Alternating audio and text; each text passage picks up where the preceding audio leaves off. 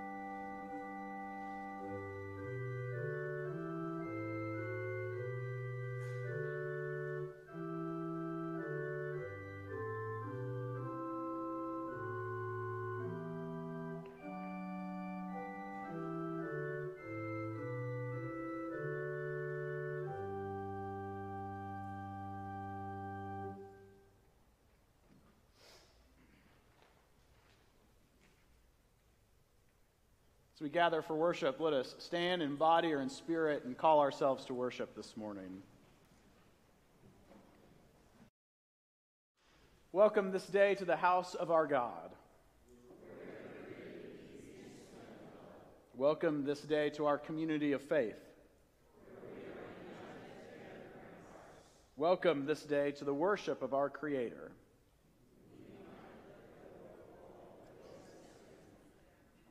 Friends, together, through jumbled words, let us worship holy.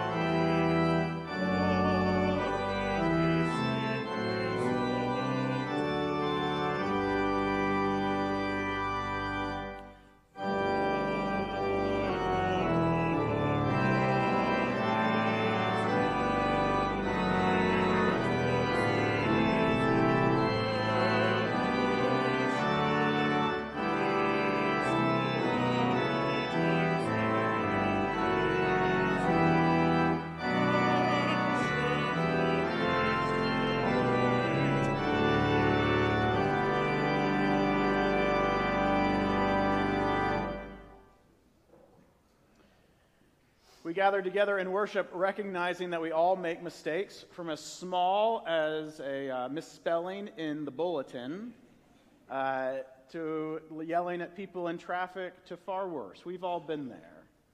You don't have to hit your spouse. It's okay. Friends, we come together and we acknowledge the places where we have fallen short. And so in a moment of silent confession, let us confess our sins to God and then join together with the prayer in the bulletin. Let us pray.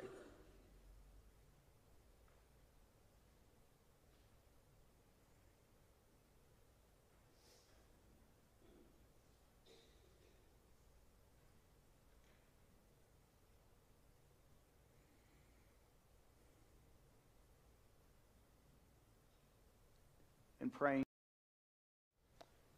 God, who is all-wise and all-knowing, you have searched us and known us. You have looked into the deepest parts of our hearts.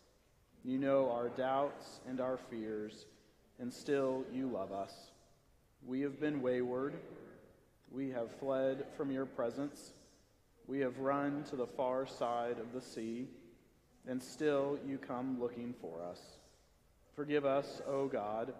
Wrap us in your mercy and love, and renew our hearts to follow you. In the name of Christ, we Amen. Friends, who is in a position to condemn us? But only Christ. And Christ came to this world to show us a better way, to show us the path of love, to forgive our sins and unite us with God forever. Know that our sins are forgiven, and let us be at peace.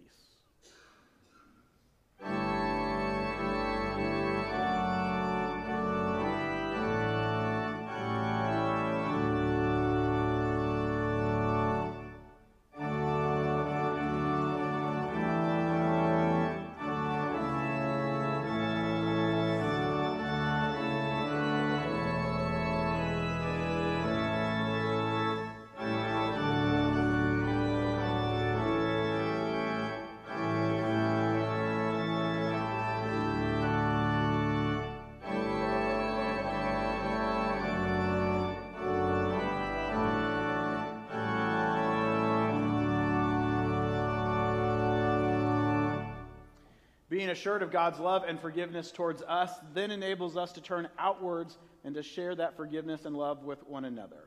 Friends, may the peace of Christ be with you. Let us share that with one another.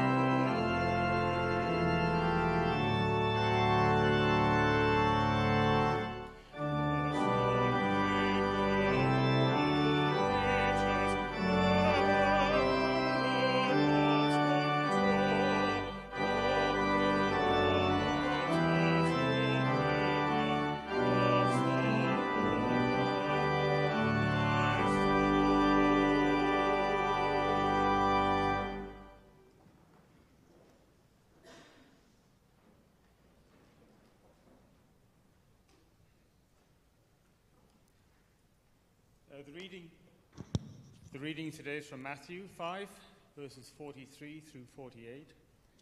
Listen for the word of the Lord. You have heard that it was said, "You shall love your neighbor and hate your enemy." But I say to you, love your enemies and pray for those who persecute you, so that you may be children of your Father in heaven. For he makes his sun rise on the evil and on the good, and sends rain on the righteous and on the unrighteous. For if you love those who love you, what reward do you have? Do not even the tax collectors do the same? And if you greet only your brothers and sisters, what more are you doing than others? Do not even the Gentiles do the same? Be perfect, therefore, as your heavenly Father is perfect. This is the word of the Lord.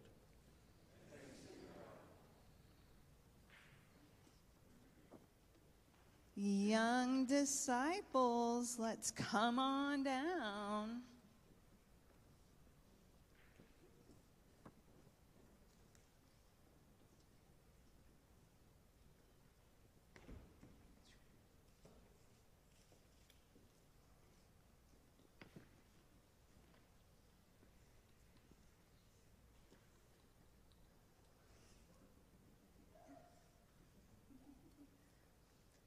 Good morning. How are y'all? Everyone's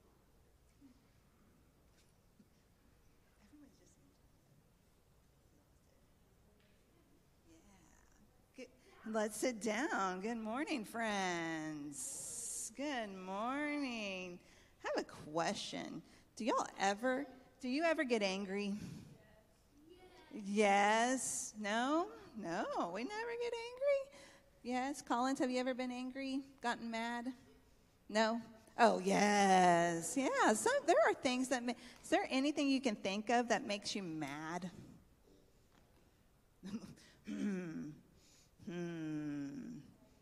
Bad drivers. That's a good one. Bad drivers make me mad. Yeah. When I don't get a good night's sleep, that kind of makes me mad. Stuck on a game level you cannot beat. Absolutely. These are things that make us mad. But what do we do? What do we do when we get mad? We find ways to calm down. Absolutely. Well, we're at the end of the story of Jonah. And I'll tell you what else makes me mad is I feel like it ends on a cliffhanger because it ends with Jonah still being mad. Yes. You need a tissue? Okay. I bet we can go find one. Okay. All right. Awesome. Josh, will you help her find a tissue? Perfect. Thank you. But Jonah is still mad because God sent Jonah on a special mission. Jonah didn't want to do it. And then he does it, and God forgives the people, and this makes Jonah mad. And he doesn't really have any right to be mad about this because he's like, I knew you would forgive them because you're a loving and merciful God. Yeah, that's kind of what you're to do, is to go and tell people about God's love, right? But he's still mad about it, and that's how the story of Jonah ends. It's with Jonah still mad. But the good news is that God still loves everyone, and that's the story of Jonah, is God is merciful and loving, and even when we are angry and do things we shouldn't do, God still loves us. Hey, buddy. Perfect. Come on back down here. I know, it's so exciting up there. I get that, 100%. All right, well, let's pray, friends. We're going to pray. Let's pray. Dear God, we thank you for loving us, even when we get angry and maybe do things that we think is right, but you know is better. May we just listen for you in all that we do and say these things in Jesus' name. Amen. And we say, may the Lord be with you.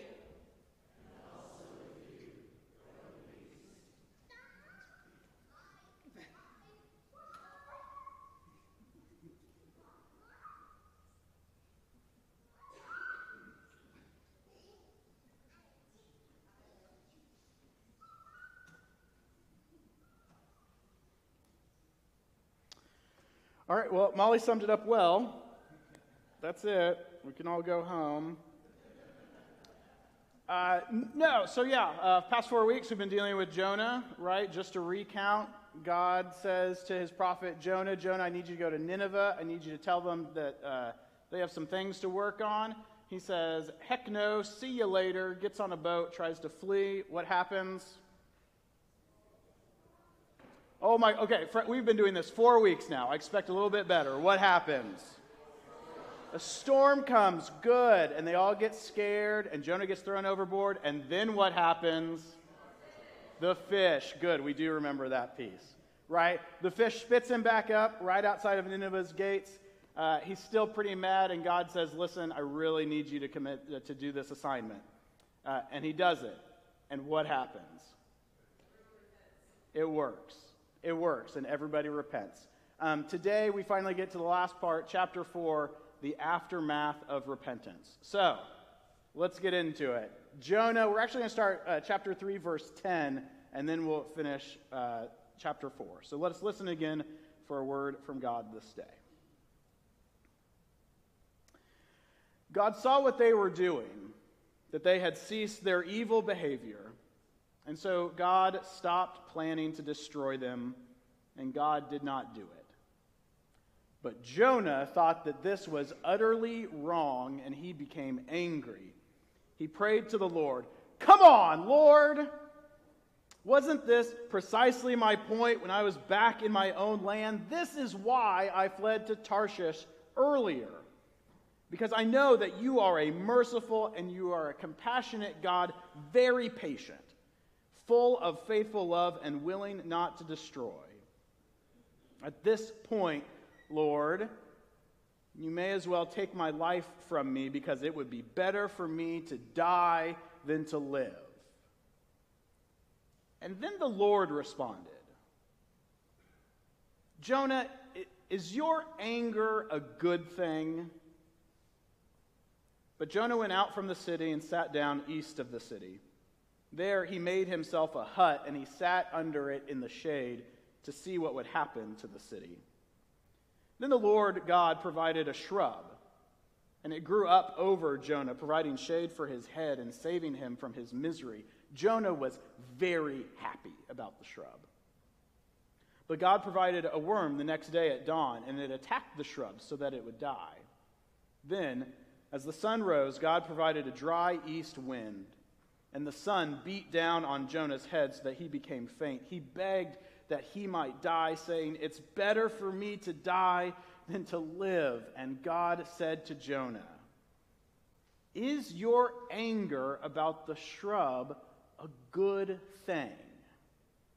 And Jonah said, "Yes, my anger is good, even to the point of death." But the Lord said, "You pitied a shrub for which you did not work, which you did not raise. It grew in a night, and it died in a night.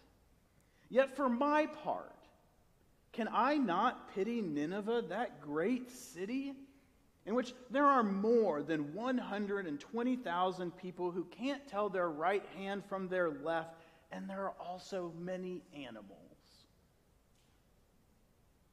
That's the end of Jonah. Friends, this is the word of the Lord.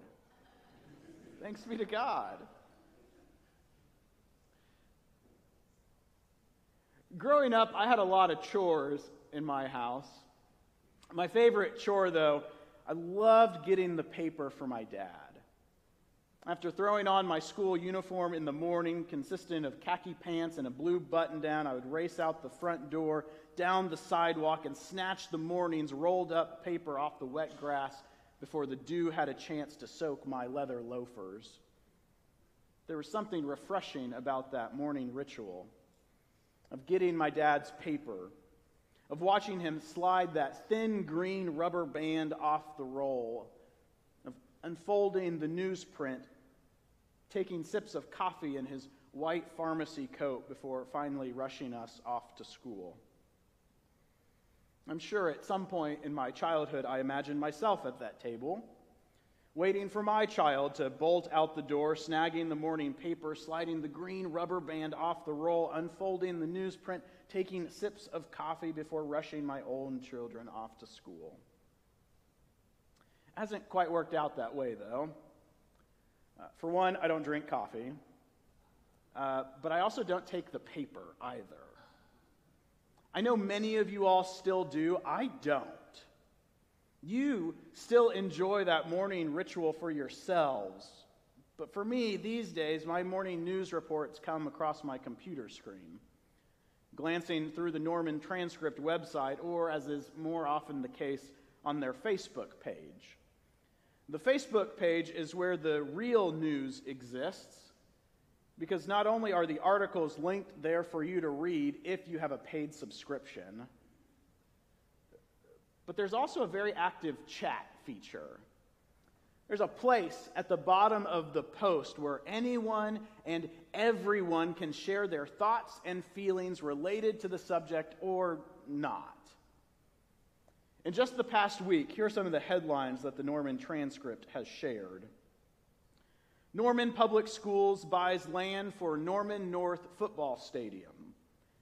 Council considers possible permanent location for homeless shelter. Stove Wars, that's pretty catchy. Stove Wars. Republican-controlled House approves bill to protect gas stoves. And Oklahoma Turnpike Authority tells State High Court turnpike routes can change. And, as you can probably imagine, none of these posts are without their fair share of commentary. People writing to tell the OTA to pike off, or arguing about homelessness in the city, or wondering if paying teachers would be a better use of public school funds than a new football field. Each headline creating a small bit of controversy which can be commented on and debated, and it's not just in our little town newspaper either. This has become the dominating technique of news outlets for several years now. Scott Galloway, professor of marketing at NYU's Stern School of Business, says, "Enragement equals engagement. If I can enrage you, then you're more likely to come back to my website or news channel or platform. And so the algorithms that run these sites amp up the crazy and intentionally make us angry." Galloway continues his comments by saying, "In this way, we have all been turned into Tyrannosaurus Rexes, where we are attracted to anger and to violence." If only Jonah had been born a few thousand years into the future, I think he most likely would have had his very own cable news show today. Because while for the past 2 weeks we've actually seen a softer side of Jonah, one that relents and repents when faced with the stark reality of death, and who finally gives in to God's request to go to Nineveh, today it appears that we are right back to the Jonah we first met several weeks ago, the Jonah that we all know and loathe, the man that Tim Mackey has called a horrible, grumpy, selfish, hateful man, all of which is on full display here on the east side of Nineveh. After the king of Assyria declared a total season of repentance, complete fasting, sackcloth wearing, and ash sitting for every man, woman, child, and animal in the entire empire, Jonah begins to make his way out of the city. His job is done. He said what he was supposed to say. It worked, but he isn't really happy about it. As he passes by all the repentant sinners, he can start to feel his chest tighten, his face growing hot, his fists clenching, his breath shortening, and he begins to grumble to himself, "I knew it. I just knew this would happen. God is way too merciful. God is too compassionate. This God is just way too kind. God is blinded by love, and quite frankly, God is just playing soft on sin." The more he thinks about it, the more worked up he gets, the more angry he becomes, until finally he shouts to the heavens, "Come on, God! You've got to be kidding me. What was the point? I ran away, I got thrown overboard, I almost died, I got eaten by a fish, I said what you wanted me to say, all so that you would forgive them. All so that all of this would be okay?" And from the heavens comes a cool and collected response. "Jonah, no, sweet Jonah, is your anger a good thing? It's the kind of response that only angers Jonah even more because, yes, of course it's a good thing. The Ninevites were cruel, hateful, horrible people. They and the rest of their empire were brutal in conquering and subjugating nations. They murdered hundreds of thousands of innocent people. They exiled thousands more. They impaled, flayed, dismembered, crucified those they captured. They ground the bones of their enemies to dust so that all memory of them would be erased. And then, after all the killing, then they had their craftsmen build a 60-mile-long wall encircling Nineveh with every one of their torture and murder techniques carved into it. These are terrible people. So when God asks the question, is your anger a good thing? Jonah is perfectly justified to shout, absolutely. Because as Korean scholar Dr. Justin Ryu explains, as long as the oppression and its painful memories are ongoing, how can the victims hide their anger? And it would have been perfectly fine and justified if that's where Jonah had left it. But he takes it a step further. He steps over the line from righteous anger to blind enragement. In being so angry with God's decision to spare the Ninevites, he cries out, Lord, it would just be better for me to die than to live. And in essence, what Jonah is saying is that his life is only valuable if their lives are not.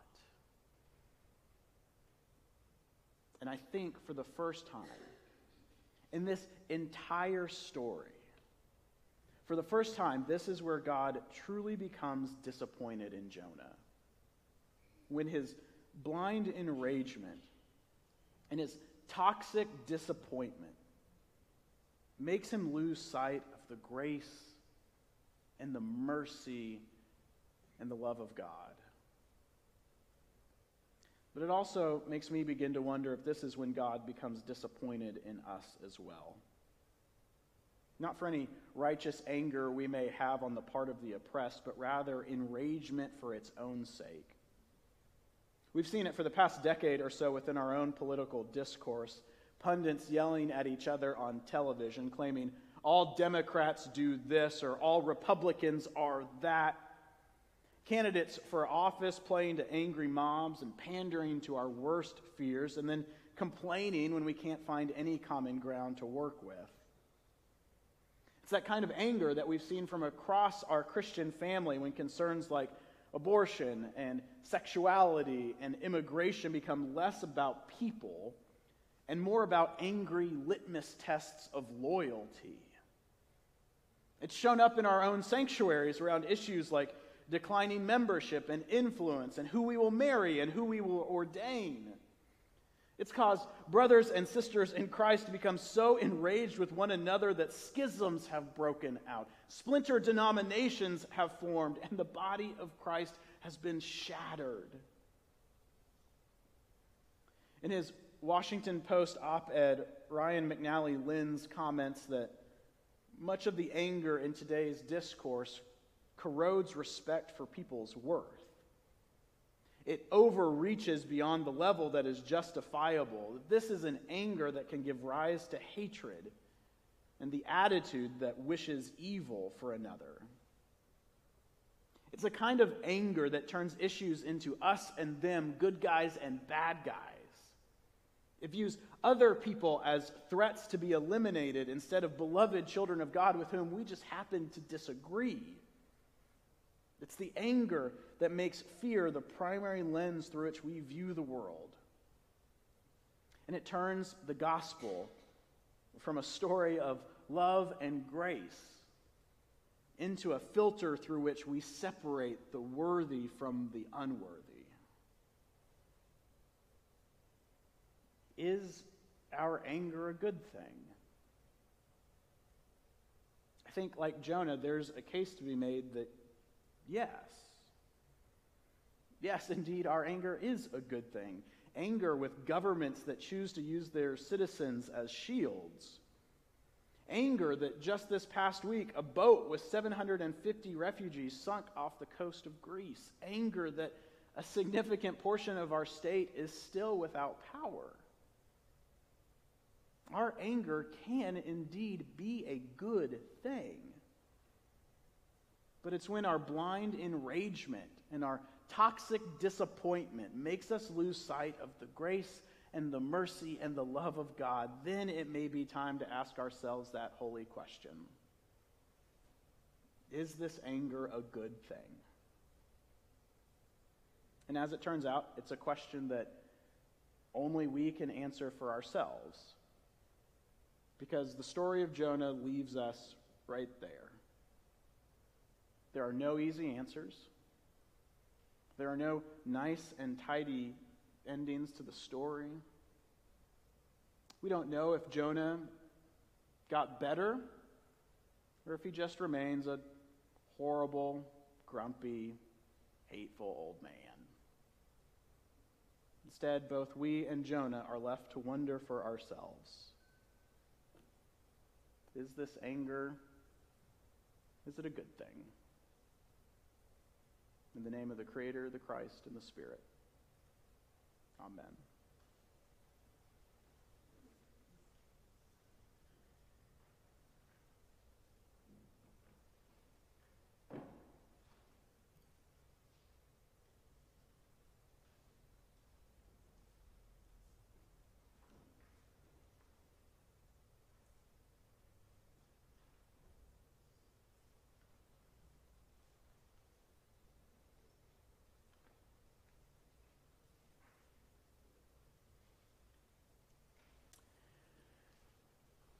We turn our attention now to prayer.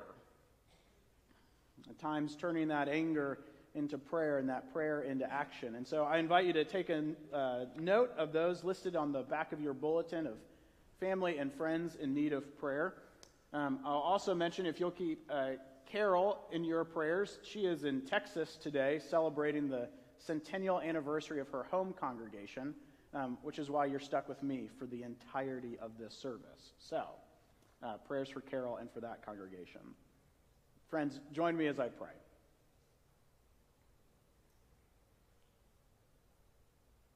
Holy and eternal God, you meet us where we are and you call us to follow you. This morning we gather and we give you thanks for the beauty of the earth. As summer comes, we thank you for the lengthening of days, the warming of waters, the excitement of children ready for a break. We pray that you might help us to enjoy your creation, and from that place of joy, be faithful stewards of the planet and all that sustains us. We give you thanks for the loving community we find here in this community of faith.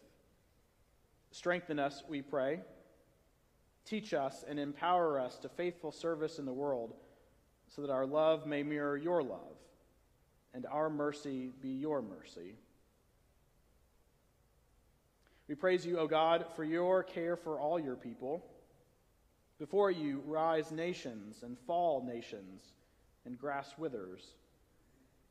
Guide the leaders of the world, both nations and states and cities and towns, in the ways of your justice and compassion and mercy. May all who hold positions of authority seek your will, and in so doing tend to the welfare of all your people. O Lord, we rejoice this morning with those who rejoice, even as we know that the morning does not bring joy for everyone. We pray for your people living through war and violence and oppression.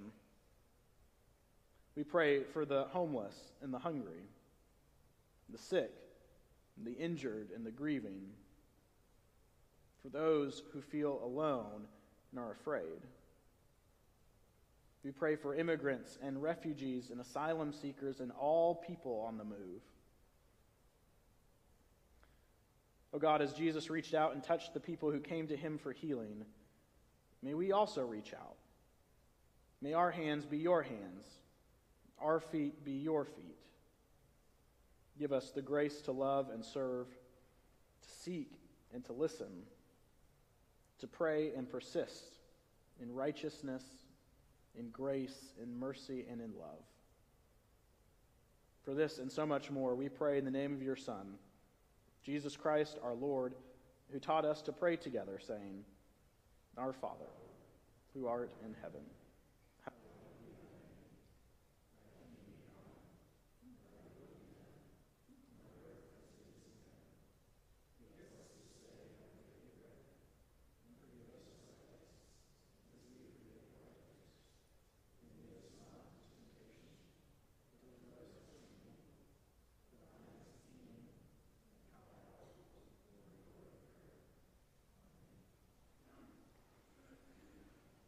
With joy and with thanksgiving, let us collect this morning's tithes and offerings as a way of expressing our gratitude to God for the grace that we have received. Let us collect.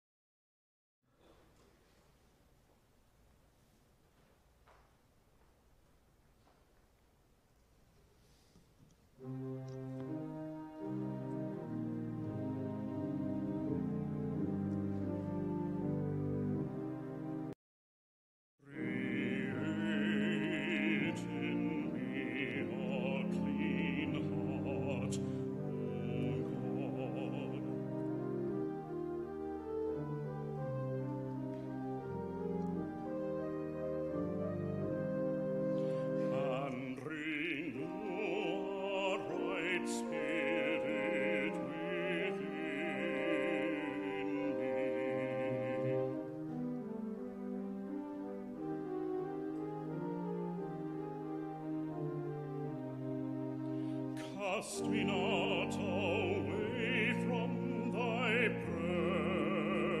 presence, and take not thy Holy Spirit from me. Restore unto me the joy of thy salvation. Restore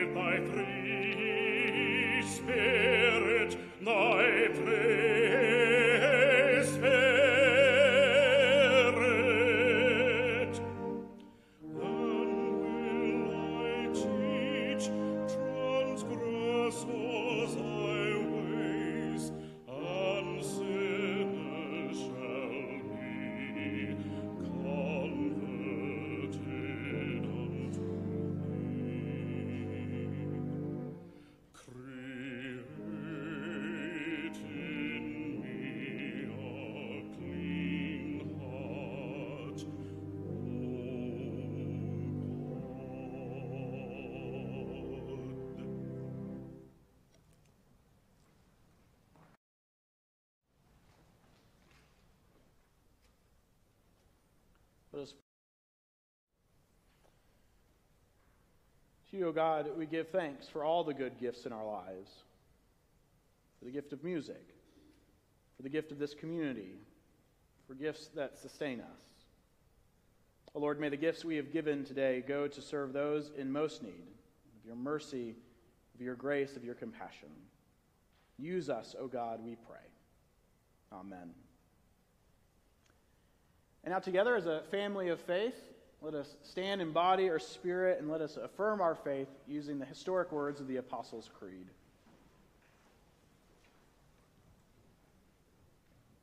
And with one voice, I believe in God the Father Almighty, creator of heaven and earth. And I believe in Jesus Christ, God's only Son, our Lord, who was conceived by the Holy Spirit, born of the Virgin Mary, suffered under Pontius Pilate, who was crucified, died, and was buried. He descended to the dead. On the third day he rose again. He ascended into heaven. He is seated at the right hand of the Father, and he will come again to judge the living and the dead.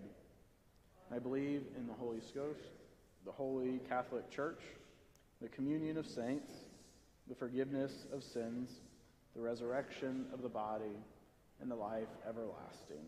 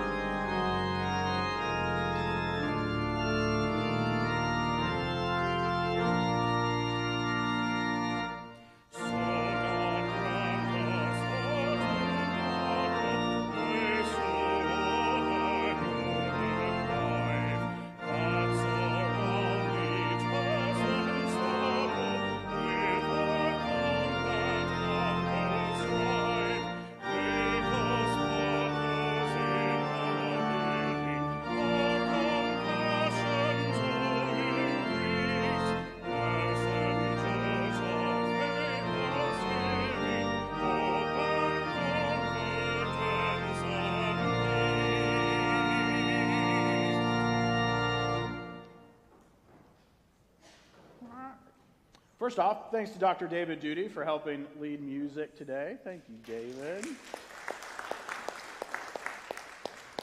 And for Dr. Thomas Dickey, who had a very difficult assignment with Jonah these past few weeks. Well done, Thomas. Thomas is also very excited to see what the next 4 weeks include, each week randomly picking music. It should be good. It'll be good. It'll be good. Birthdays or anniversaries this week? Oh. Hold on, wait. Camps, do y'all have an anniversary or is it a birthday? Birthday. All right. Daryl. 75. Years together? Oh, just birthday. Okay. Just birthday. Gan. We're not that old. Gan. All right. Good stuff. All right. Well, who do we have in the back? Hensley's? 17 years. All right. Excellent. Well, let's raise a hand and offer our blessing. Lord God, we give you thanks for these, our friends and family in faith who celebrate this week. Give them all the joy that they can muster as they enjoy each other and enjoy the celebrations they will have. Oh God, we know that all life is in your hands, and for this we give you thanks. Amen. All right, friends, go out into the world. Be kind to one another, getting out of the parking lot. Ask if this anger is a good thing. But as you do it, know through the course of Jonah what we've learned is God is always with us. No matter if we like it or not, God finds us. And thanks be to God for that. Friends, go out into the world knowing that no matter who you are, no matter what you do, no matter where you go, you are loved. You are loved by Almighty God, Father, Son, and Holy Spirit, who rests with each and every one of us, tonight, tomorrow, and forever. Amen.